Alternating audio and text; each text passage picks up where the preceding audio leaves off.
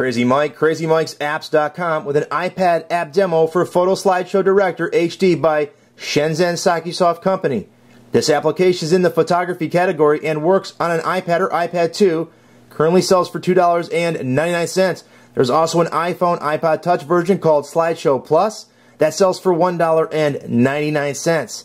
This application allows you to quickly and easily create great quality photo slideshows and music videos that can be uploaded to YouTube or Facebook, as well as played on an HD TV and more.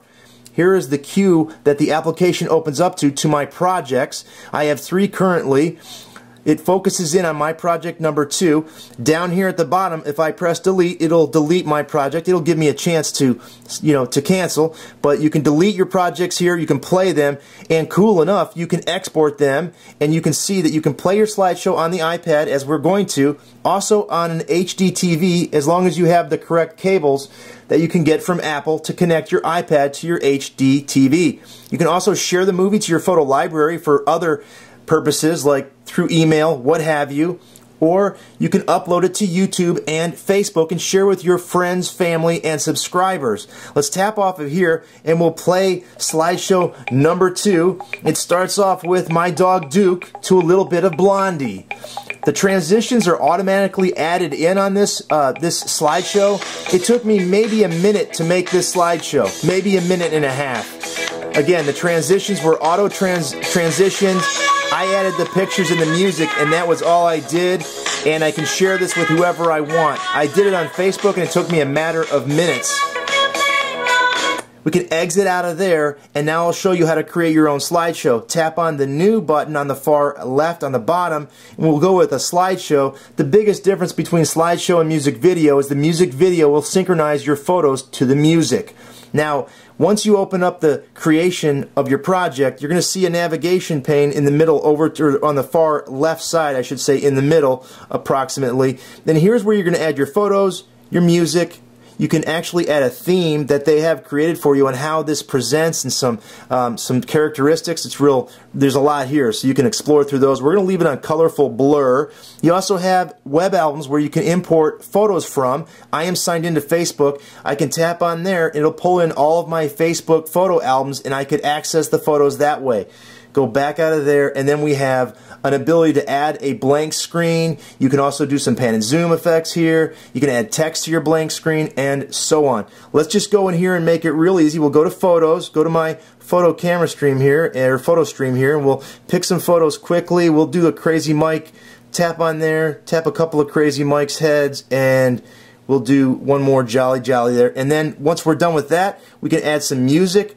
I have some artists in here. I'm going to have to stick with the Black Eyed Peas, and we'll do Boom Boom Pow. That's it. Now, we got a couple of other things that we can do here. Again, you have your theme that you can pick, and you can read through there. There are a whole bunch to choose from. Again, I'm going to leave it on colorful blur. You have, again, your images from Facebook and so on. We're not going to use any of those.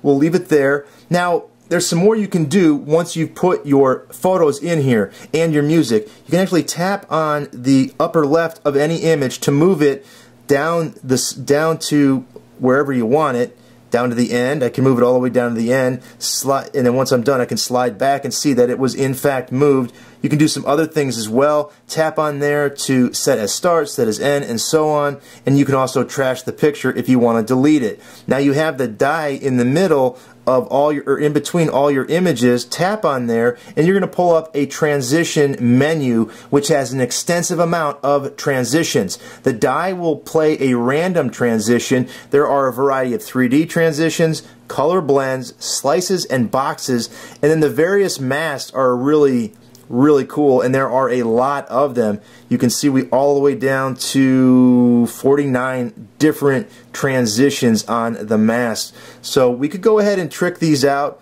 and tap these. We'll do a variety of them and see what we get. We'll do a little bit of each, and we'll tap there. Now that we have our slideshow, we can go back here to the very first screen, tap on play, and it's going to start our slideshow. I did that in less than, what, 30 or 40 seconds? If I wasn't explaining, I could have done this in about 20 seconds. Gotta get dip. Gotta get dip. Gotta get dip, dip, dip, dip, dip. Gotta get. So at that point, I've already created this. Now again, I have a share feature here. I can share this from here just like I could from my Project Q. There's some other buttons here. You can put this in full screen mode, tap off of there, go back, and then you also have your music and slideshow synchronization. Now up here in the far right you have some settings. Again, you can have this repeat at the end or don't have it repeat at the end, and you can also enable 1080p. So that's it for this iPad app demo. Again, this is a very nice app to make your own slideshows with your photos or music videos. Until next time, this is Crazy Mike saying see ya.